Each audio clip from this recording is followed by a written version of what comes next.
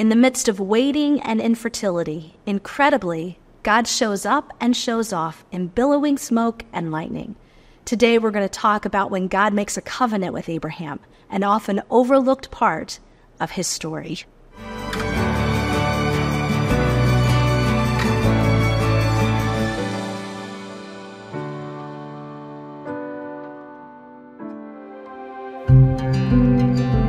Hola, yo soy Natasha Valladares, nací en Quito, Ecuador. Hi everybody, I'm Natasha Valladares. I'm originally from Quito, Ecuador, and I have been attending District Church for almost 7 years. I arrived here alone, no friends, no family, nothing. So TDC became my family actually. I found a place in which I felt loved, I felt confidence, I felt security. I remember that the first time I attended a service, it was a guy at the stage making the pre-sermon announcements, and he said something in Spanish. And I was, oh my God, I said, there's a community, it seems that there's a community of Spanish speakers here, so let's try it. One of the most significant moments for me at church was during the pandemic, 2021. I decided to take the Alpha course online. Wanted to understand a little bit more and to learn more about becoming a Christian and living the Christian faith in a deepest way.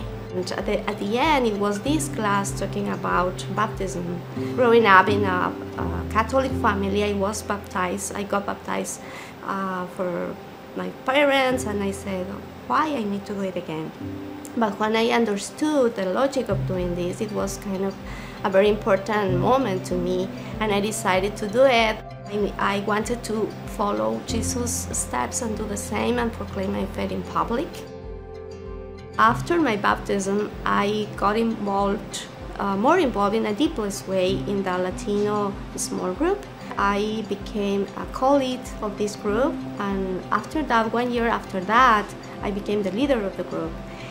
Our study is in Spanish. In this space, we can share our culture, our customs, our language, and for me personally, it's different to read the Bible in English versus in my native language.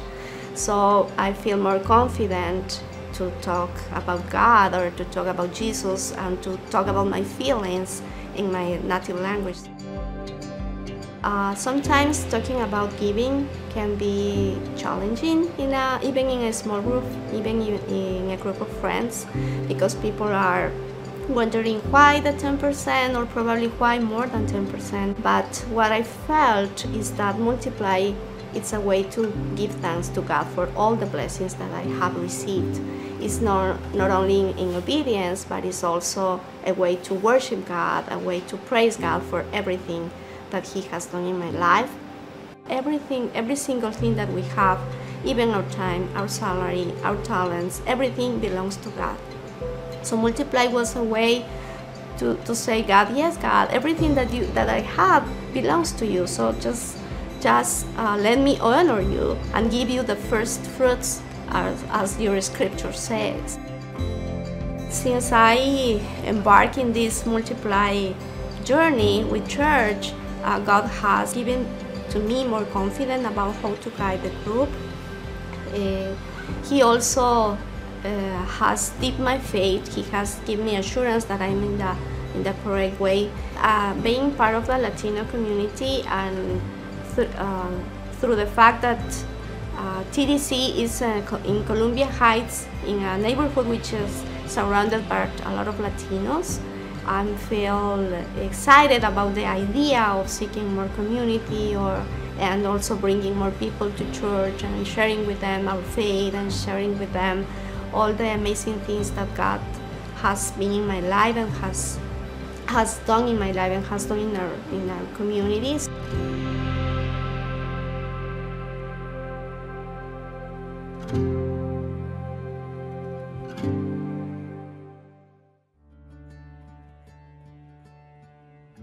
Hey, District Church.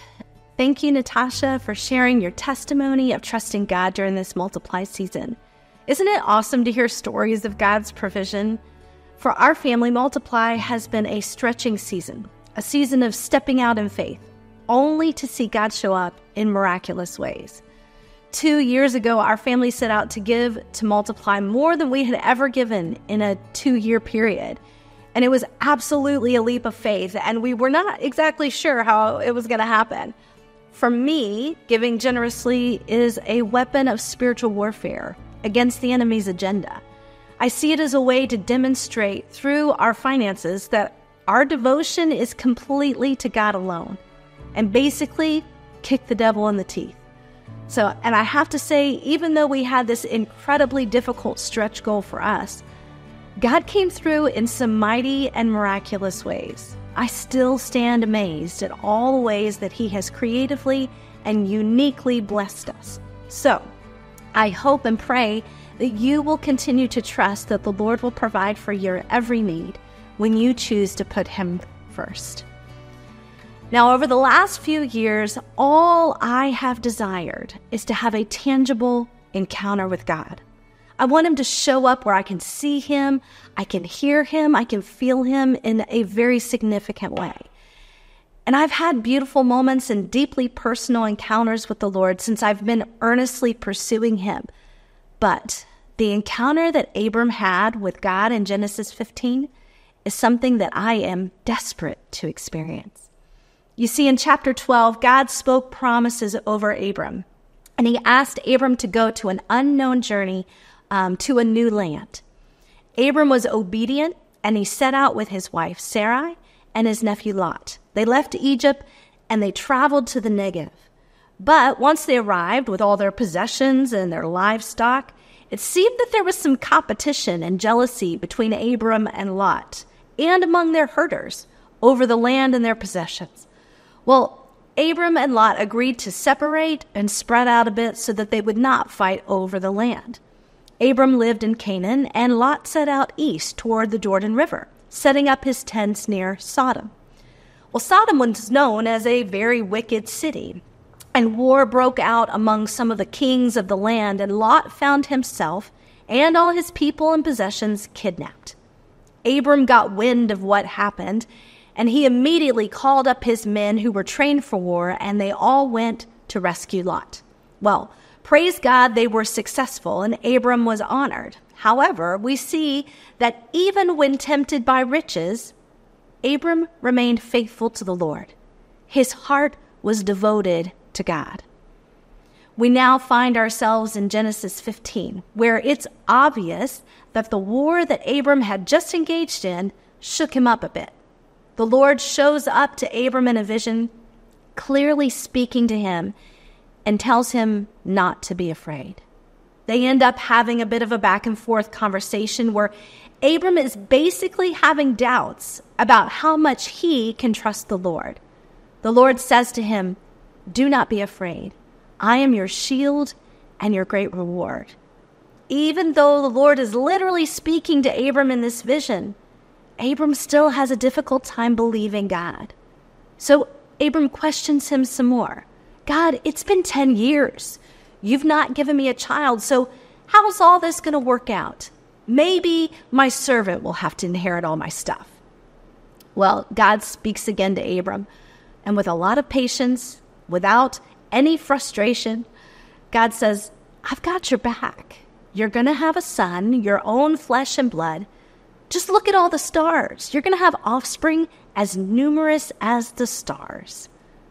You see, God meets us where we are, and He can handle our doubts.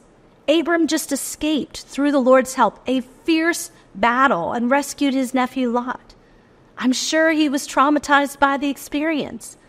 So when God shows up to him and tells him not to be afraid, Abram's like, "God, can I trust you?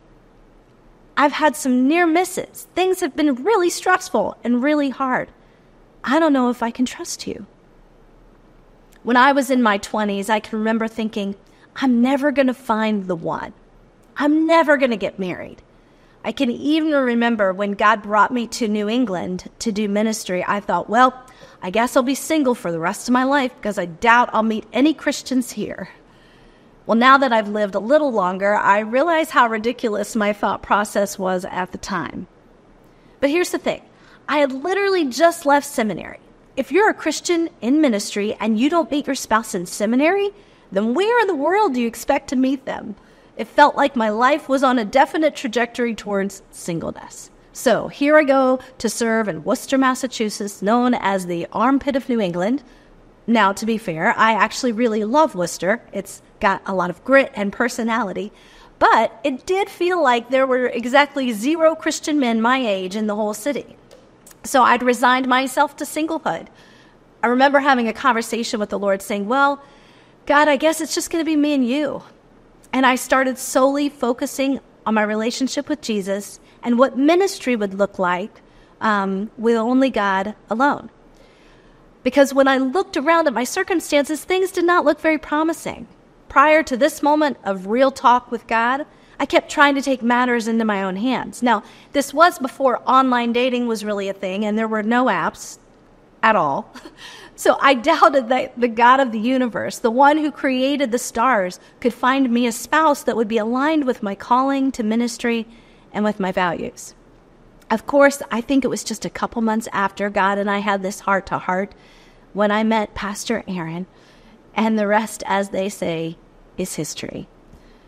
Well, just like Abram, I allowed my fears and my circumstances to dominate my heart rather than trusting that the God of all creation would come through for me.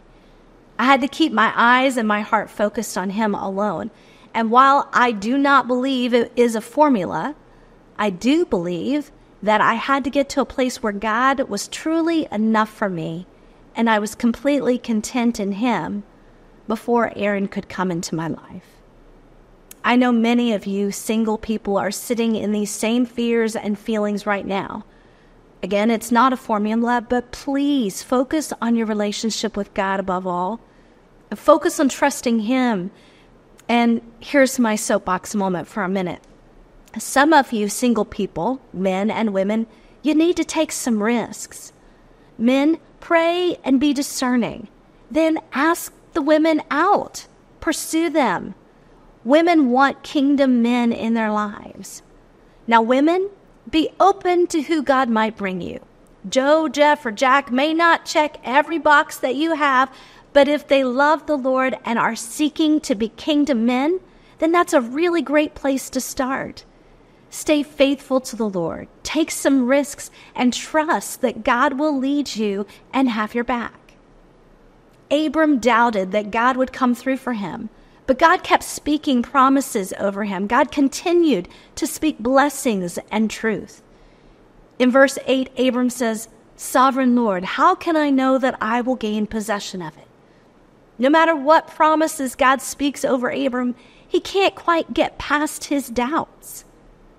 Now, I do want to point out the beautiful thing in Abram's response, both here in verse 8 and in verse 2. It's the way that Abram addresses God. Sovereign Lord, he says both times. Even in the midst of his doubts, Abram is leaning in. He acknowledges God's power and authority in his life, even though he can't quite see what God is up to. Holding steadfast in faith and relationship with God, no matter what your circumstances point to, is the goal. Some of us are sitting in our doubts and not moving forward. Others of us come from a place where we're not even allowed to have doubts. And for others, it's seen as sophisticated to have doubts, to question everything and have a cynical view of things. And here at the District Church, we welcome your questions and doubts. But our hope is that you might have a desire to seek answers to your questions, to seek hope in the midst of your doubts, and to lean into your relationship with the Lord. Can we, just like Abram, acknowledge God's power and authority in our lives, even in the midst of our doubts? We truly believe that God will meet us in our questions, and He will be the solution to our doubts. God is so patient and gracious with us. We may have many doubts. We might complain all the time. We often struggle to trust the Lord with the big and the small things of our lives. But just like in this passage, sometimes God shows up in an incredible way and blows our minds. Now, this just happens to be one of the greatest passages and God encounters in the whole Bible. It doesn't seem that way on the surface. It actually seems kind of strange. But God is about to blow Abram's mind, and he might do the same for you too. What we see in Genesis 15 is a theophany. This is a fancy theological word that simply means that God manifests himself in a physical or audible way. You know, that tangible encounter with God that I so desperately want? Well, Abram is about to have an extraordinary encounter with God. I mean, God's already been speaking to him in a vision, and now he's about to show up in an incredible way. It's interesting because God asks Abram to go get some specific animals. Without even being given any further instructions, Abram knows what to do with these animals. Genesis 15:9 and 10 says, "So the Lord said to him, 'Bring me a heifer, a goat, and a ram, each 3 years old, along with a dove and a pigeon.' Abram brought all these things to him, cut them in two, and arranged the halves opposite each other. So Abram went and got the animals that God asked for, and he knew to cut them in two, create an aisle down the middle of them of sorts. Sounds kind of disgusting and gross, but Abram knew exactly what God was doing. You see, when contracts, or in this case covenants, were made, they were acted out. Instead of signing a bunch of documents or writing an agreement down, there was a ceremony to act these things out. The idea was that whoever was to walk down the aisle was entering into a covenant with the other party, basically saying, if I don't uphold this covenant, then I will be cut in two, just like these animals. Jeremiah 34:18 describes this covenant ceremony.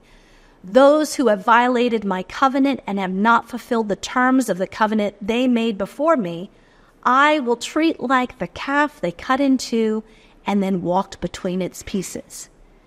Basically, if you walk down the aisle between these animals and don't uphold the covenant that you're making, then you will be cut off. You will be cut into pieces, broken and slaughtered, just like these animals.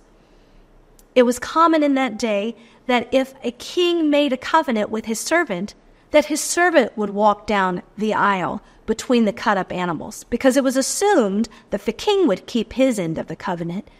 The same was true between two countries.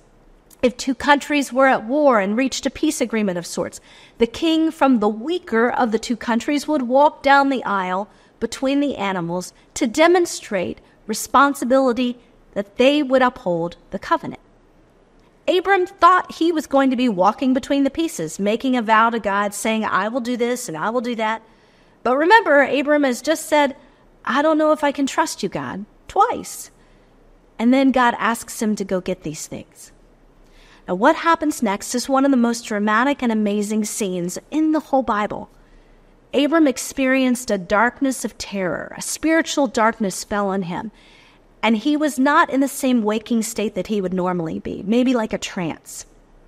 God continues to make some big promises to Abram as this darkness hovers around him.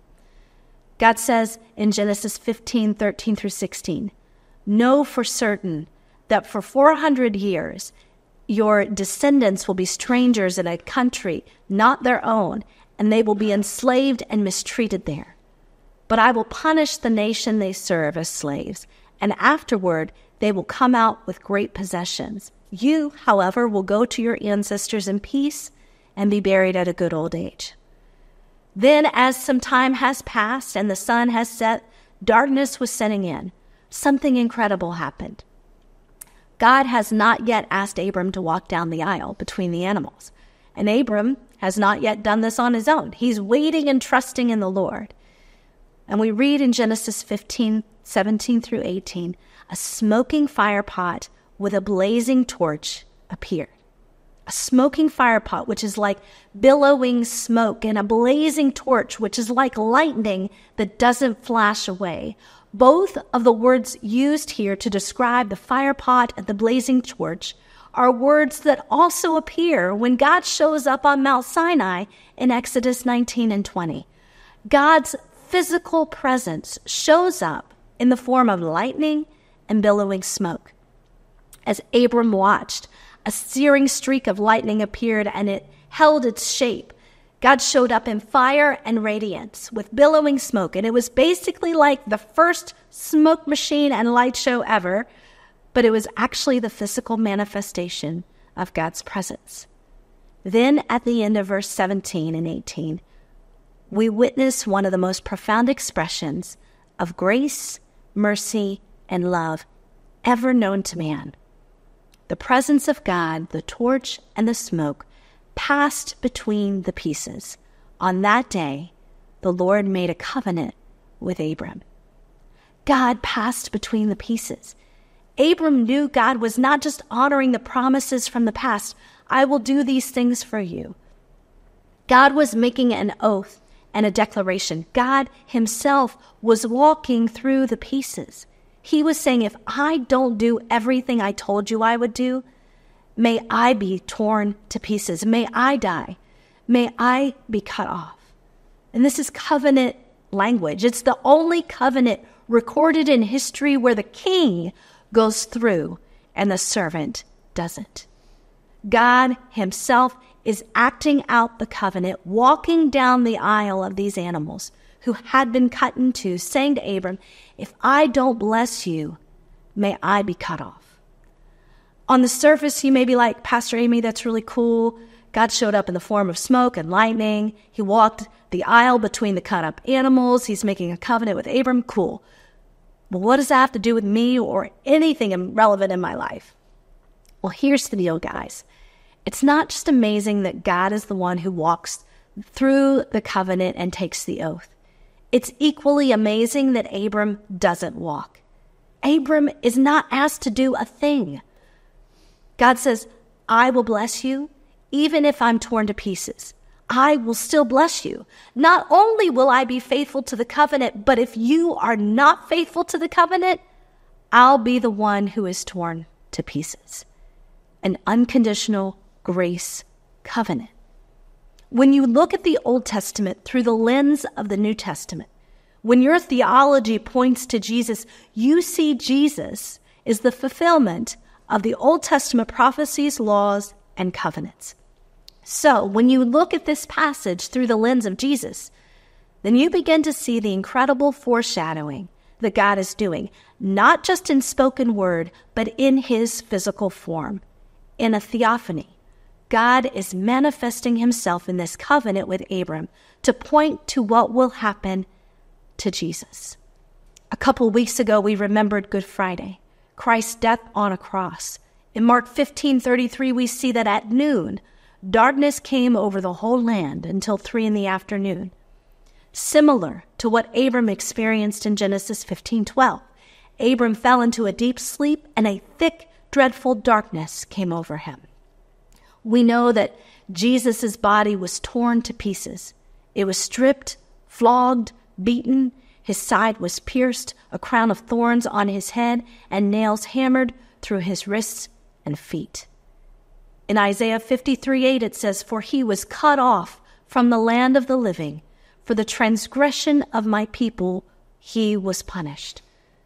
We know that one of Jesus' final phrases on the cross was, my God, why have you forsaken me? Just like the covenant ceremony indicates, Jesus was torn to pieces and cut off from God the Father. This theophany or manifestation of God in Genesis 15 was God foreshadowing what would happen. In order for the covenant to be fulfilled, the only way that Abram could be the father of many nations and the only way that God could bless many generations was through God himself, in the person of Jesus, being torn to pieces and cut off from God the Father. Now you still may be wondering, Pastor Amy, why are you so hyped about this passage? It's incredible to me that the God of the universe, who is above all and over all, would be willing to take on the responsibility, no matter what we do or don't do, to bring about a way for each of us to be in relationship with him. Galatians 3:14 says, he redeemed us through Jesus' death and resurrection in order that the blessing given to Abraham might come to the Gentiles through Christ Jesus, so that by faith we might receive the promise of the Spirit. God has written his story from beginning to end of his desire to bless you, to fulfill his promises to you, to bring about redemption and reconciliation with God through the power of the cross and resurrection. There is no other religion on the face of this earth like this. It's the most beautiful grace we could ever encounter. You didn't have to walk through the pieces. You didn't have to go to the cross. God made the promise that he would take on the responsibility for the covenant and the blessing. And he came to do it in the person of Jesus, just so he could bless you. Galatians 3:26-29 says, "So in Christ Jesus, you are all children of God through faith. For all of you who were baptized into Christ have clothed yourselves with Christ. There is neither Jew nor Gentile, neither slave nor free, nor is there male or female, for you are all one in Christ Jesus. If you belong to Christ, then you are Abraham's seed and heirs according to the promise." God made a covenant with Abraham by walking through the pieces, saying, the responsibility of this covenant and promise is solely on me. Jesus made a way for that covenant to be fulfilled and available to all people through his death and resurrection on the cross. This is good news, you guys. In the same way that God promised to bless the world through Abraham, God wants to bless the world through you. So wherever you have been doubting God, he is saying, I so desperately want you to trust me. I want to bless you and to bless others through you, but you have to trust me. So what doubts do you have? Where do you need to trust God? Where do you need God to walk the aisle through the pieces for you? I know some of you, just as I was at one time, are waiting for the one. God, will you ever bring me a spouse I can share my life with? I don't want to do this life alone or single. Those of you in this camp might be carrying a lot of hurt, fear, grief, and loneliness. Some of you are waiting for God to bring you a child, hoping to get pregnant with grief upon grief again and again, while watching your friends around you announce their pregnancies, and you're sitting in pain and doubt. Some of you are waiting on healing. You've been waiting for the Lord to bring healing, that you've been dealing with chronic pain for years, with doubts that God sees you or hears you. You know that he is sovereign, but it certainly feels like he's just passed right by you after many prayers that have been prayed over you. I don't know what your doubts are. I don't know what you're carrying, and I don't know where you most need to trust the Lord. But I know that God is faithful. I know that he wants to be with you in the waiting, in the loneliness, and in the pain. He's a good God, a gracious Father. He's desperate for you to trust him. Abraham waited 100 years for his name, which means father of many, to even start to make sense. His name had perhaps become a trigger word for him and his barren wife, Sarah. Abram even tried to take matters into his own hands to help God out a bit, which didn't work out exactly the way that he had hoped. Ultimately, Abraham, in all of his years, remained faithful to the Lord. He was obedient, surrendered, and honoring God even in his doubts. While I absolutely do not want you all to have to wait 100 years for God's promises to start being realized in your life, I do have this to share. The greatest gift and blessing you could ever receive is found in Jesus. Some of us are so blinded by our circumstances, ruled by the ways of the world, and entirely self-focused on our own agenda and comfort, that it's near impossible for us to see that our deepest need and longing can be met in the person of Jesus. He has made a covenant, walked the aisle between the pieces instead of you. He's gone to the cross, been beaten and bruised for you and in your place. He's so desperate for you to trust him and to be in relationship with him. Jesus wants to be with you in the midst of your doubts and your pain. He wants to sit with you as you struggle to hold his hands and trust him. We live in a broken and fallen world, and yet we have a God whose main hope is to bring renewal to our hearts and our minds, to bring his kingdom to this earth as it is in heaven. So will you let him? Will you trust him even in your doubts? Will you acknowledge him as sovereign Lord, even when your circumstances seem bleak and disappointing? The call for you today is to renew your trust in the Lord. Give praises to him for the ways that he has pursued relationship with you. You are one of Abraham's descendants. When God was walking that aisle, he made that covenant not just with Abram, but also with you. The covenant was completed on the cross and through the resurrection. And today, he's still holding up his end of the covenant. He's just waiting at the end of that aisle with an extended hand, waiting for you to take hold of it and trust him. Let's pray. God, what a good and gracious Father you are.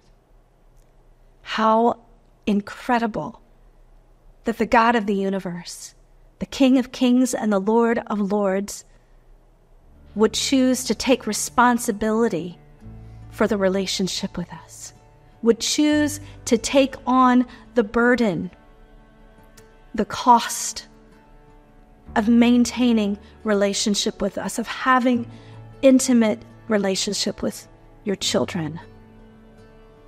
God, we are so grateful for your sacrificial heart, for your goodness, for your graciousness, for your unconditional love, that no matter what we do, your love for us will never change. God, help us trust you. In our doubts, in our challenges, in the barriers that this world brings us, God, help us trust you with everything.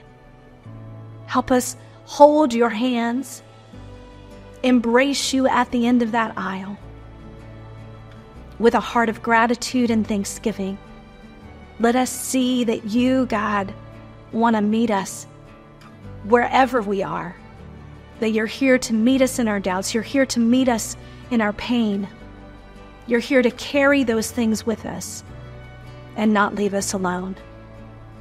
We love you, Lord. We're so grateful for your sacrifice. We're so grateful for your generosity, your goodness. We pray all these things in Jesus' name. Amen. Thank you so much for joining us, District Church Online. We would love to hear from you so that we can pray for you, connect you to our community through one of our life groups in Northern Virginia, Maryland, or DC, or just give you more information about our in-person Sunday morning services in Columbia Heights, DC. It is our joy and our privilege to bring you the Word of God each week on YouTube. If this message impacted you, please just take a moment and share it with someone else. Now, may the God of hope fill us with all joy and peace in believing through the power of the Holy Spirit. Amen.